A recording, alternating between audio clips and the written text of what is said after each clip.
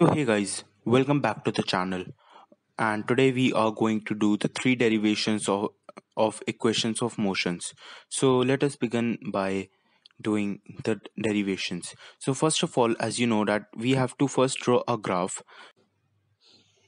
So on x-axis it is time, which SI unit is second, and on y-axis it is velocity, which SI unit is meter per second. So OD is time, OA and BD are equal, so it is UU is initial velocity, CD is V, that is final velocity, and BC equals to DC minus BD, and BD is equal to AO as I told you earlier. So DC minus AO will be equal to BC. So yeah, BC is V minus U. So let us derive the first equation of motion. So we know that acceleration is change in velocity upon time. So change in velocity will be what? BC, that's V minus U upon OD. No, actually AB, but AB and OD are equal. So that's time.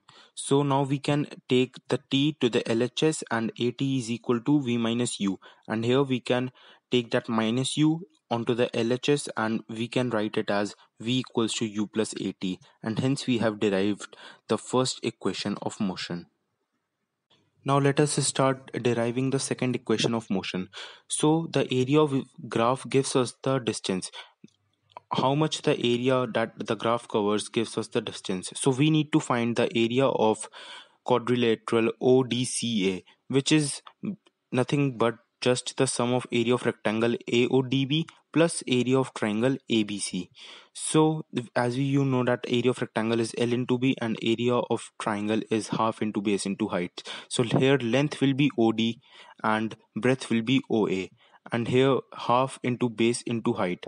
Base is AB and height is BC. So as you know that OD is time and OA is U, that's initial velocity. So yeah, AB is equal to OD because it's parallel, and BC we know that it's V minus U. So let us put the value, that's UT plus half into T into V minus U. Now as we know that A equals to V minus U upon T, so AT equals to V minus U. So we can substitute V minus U by AT. So yeah, we can write that AT instead of V minus U. So here is our second equation of motion, that is S equals to UT plus half AT square.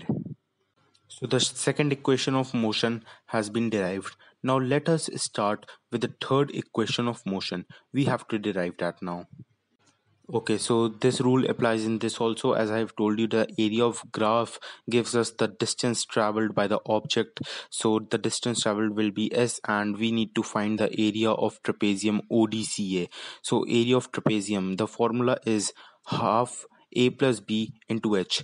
A and B are parallel sides, and H is the distance between both the sides.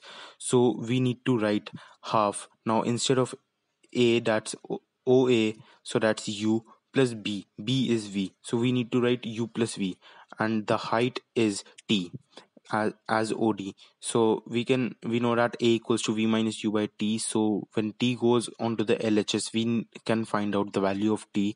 That's V minus U by A. So we can substitute V minus U by A instead of T.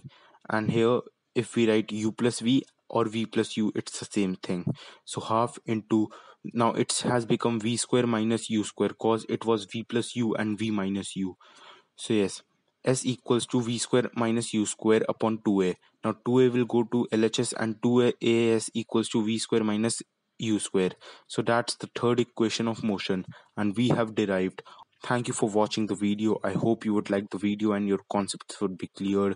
Make sure you subscribe to my channel, hit the like button. If you got any benefit, comment down below on which more topics should I make videos. Thank you for watching. Bye bye.